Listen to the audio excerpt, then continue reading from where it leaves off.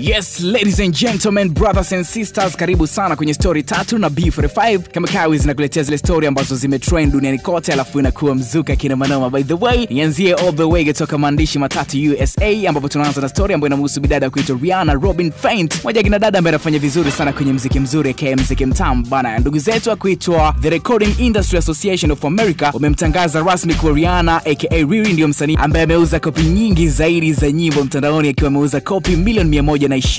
Rihanna anasimama kwenye nafasi ya kwanza, huku nafasi ya pili ikishikiliwa na bidada kuitwa Taylor Swift ambaye ameuza kopi milioni 108 na laki 5. Nafasi ya tatu akisimama Mnyamwezi ambaye anaumiza kupitia muziki wa hip hop wa kuitwa Eminem ambaye ameuza kopi milioni 107 na laki 5. Nafasi ya 4 imeenda kwa bidada kuitwa Katy Perry akiwa ameuza nakala za ngoma zake kwenye mitandao ambapo ameuza milioni 98, na nafasi ya 5 inafungwa na Mnyamwezi all the way kutoka Canada anaitwa Justin Bieber akiwa na kopi milioni 68 na laki 5. So hiyo ndio list ya washikaji watano ambao imetolewa na ndugu zetu kuitwa The Recording Industry Association of America ambao wameuza kopi nyingi sana kupitia mtandao na vitu vingine kama hivyo. So chukua hiyo mzee mwenzangu kama ulikuwa hujafahamu right now.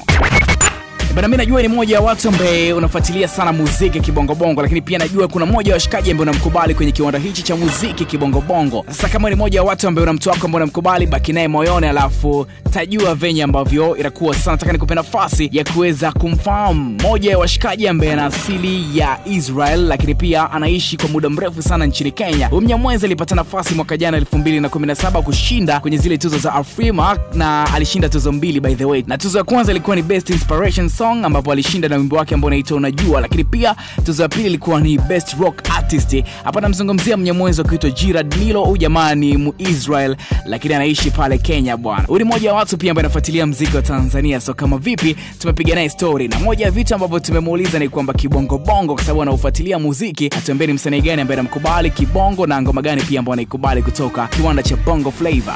In Tanzania, I haven't made any secret. My favorite artist in Tanzania is Ali Kiba. It was Ali Kiba's song Cinderella that got me really trying to sing in Kiswahili for the first time back kitambo, a long time ago. And I started singing it and performing it, covering it with a band. And even now, fast forward all the way now to 2017-18, and Seduce Me, I have it on repeat in my car. I think it's a great song. So definitely Ali Kiba would be my favorite artist in Tanzania, and pretty much his music throughout. I've been a follower and listening, and just every time he drops a track, we listen and we learn. Definitely the king. Wewe kama ni mmoja wa watu ambaye unapenda sana kula bata, lakini pia ni mmoja wa watu ambaye unapenda sana kulala kwenye mahoteli mazuri pia, mimi nataka nikupe mchongo hapa ndugu yangu. Inawezekana wewe ufahamu hichi ambacho kinajiri sasa hivi duniani. Sasa nataka nikupe nafasi ya kufahamu hoteli ambayo saizi ina trend zaidi duniani, ili uweze kuifahamu ni hoteli gani na iko sehemu gani, ili kama ni mlabata pia upate nafasi ya kuweza kuongeza madini, lakini pia upate nafasi ya kuweza kusogea ngo hizo hapo ili uweze kuishuhudia live. Hoteli hii si jingine bali ni hoteli moja ambayo inapatikana Falme za Kiarabu. Hapa nazungumzia Dubai. Ni hoteli ambayo ilizinduliwa Februari 12 mwaka 2018. Nazungumzia mwaka huu hapa hivi. Inaitwa Genora by the way. Ni hoteli ambayo kwanza jengo lake ni jengo ambalo limepambwa na rangi ya dhahabu ndugu yangu, lakini haijaishia hapo tu. Ni jengo ambalo ni refu duniani. Nazungumzia kwenye yale majengo ambayo ni hoteli bwana. Ni jengo ambalo lina takriban ghorofa 75 na urefu wake ni kama mita 356.33 sawa na futi 1669 kuanzia chini hadi juu, lakini pia ikiwa na vyumba 528. Moja ya hoteli ambayo imechukua takriban miaka 4 kuweza kujengwa, lakini moja vitu ambavyo inabidi kufahamu ili uweze kulala kwenye hoteli hii hapa ni lazima ugharamike dola za Kimarekani 191 kwa usiku mmoja tu, zaidi ya laki 4 za kibongo ili uweze kupata nafasi ya kuweza kulala hapo. So ni moja ya vitu ambavyo inabidi kufahamu saizi. Genora ndio moja ya hoteli ambayo saizi na trend zaidi duniani all the way kutoka Falme za Kiarabu.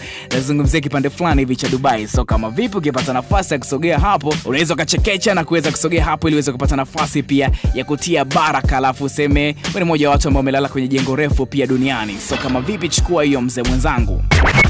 Mimi niseme asante sana kwa kwamba umenisikiliza leo kupitia story tatu na B45 kama ambavyo imebeba jina. Mimi naitwa B45. Endelea kusubscribe ili uweze kupata vitu more zaidi mzee mwenzangu.